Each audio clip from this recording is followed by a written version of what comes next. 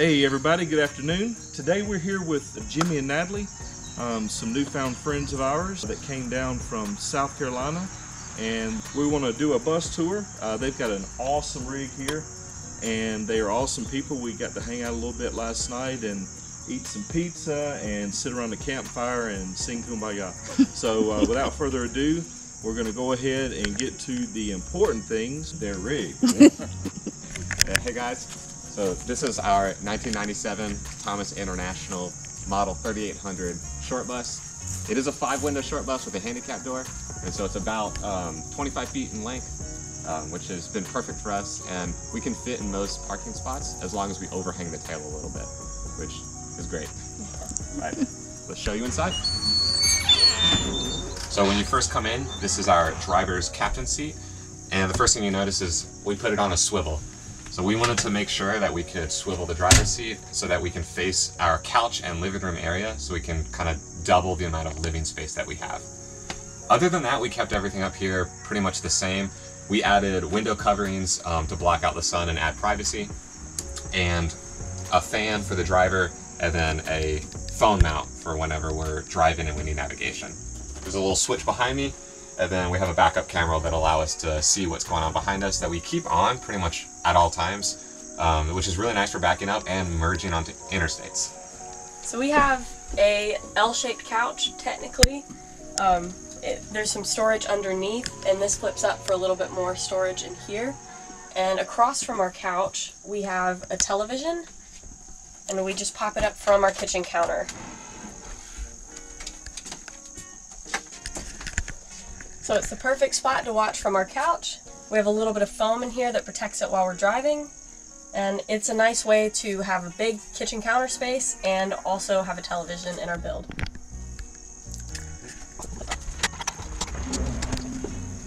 So moving on to the kitchen, we have 7.5 feet of kitchen countertop and a 2-burner gas stove.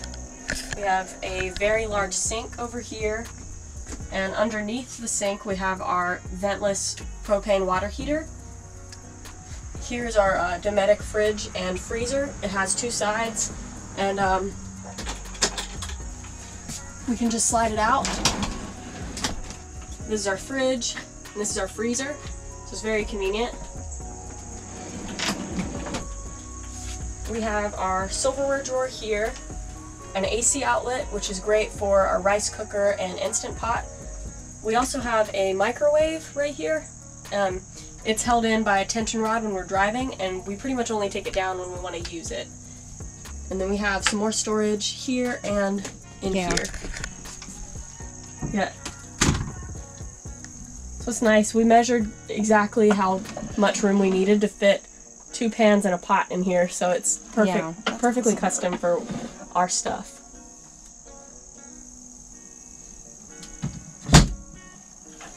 We also keep, I don't know if we've ever shown it in our videos, but we have these bug screens, and we keep them here. Yeah, cool.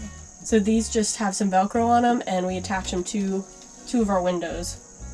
So they're kind of nice and adjustable. We have our dinette right here. So I knew we really wanted to have a dinette in our build because it works as a really nice workspace, and it's also a good place where we can eat together. But this is our seat belt, and this is where our passenger sits. These can actually fold all the way down so that they tuck completely into the wall. These are our window coverings with some Reflectix built in. So they hook into place like that. If we want to make it look nice and flush, we can fold these in.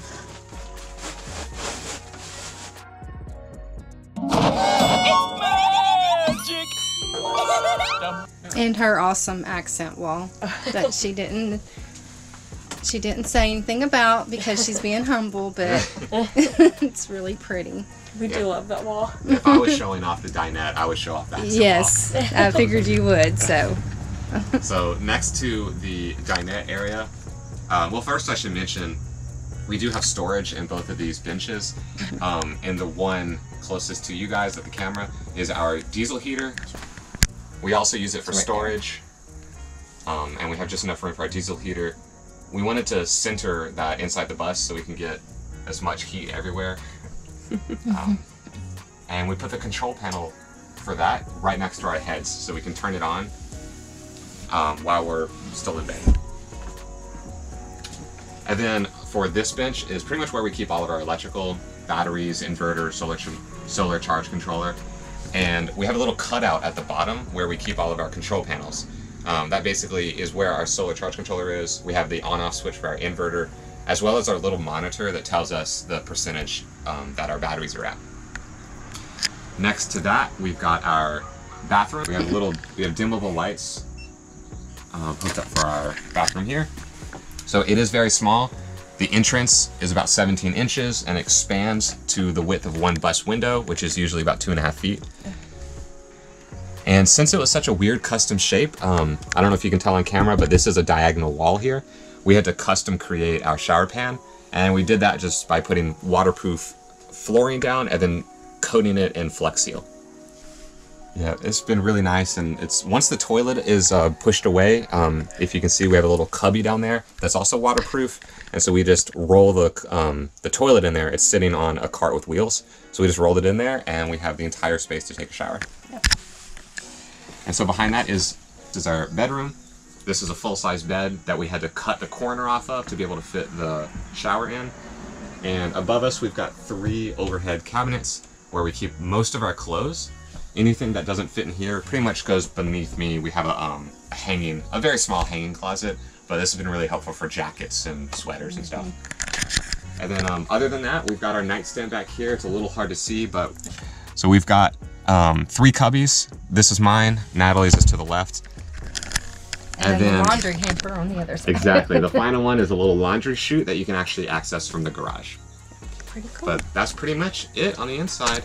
Oh, and they also, just so you know, they do have 2 max air fans, which is really important in a school bus environment. But I mean, they did it and they did that right, so that's really, really good. Yeah, I really love having 2 of these. It's been really nice, very worth it. Yeah. And last but not least, Natalie's favorite part of the bus, and mine, is... Let's see if I can stand back. The LEDs we installed. So they run all the way from the front door all the way back, and we've got them winding around the bedroom around here too. Yeah. So we can pretty nice. Set whatever color, depending on our moods.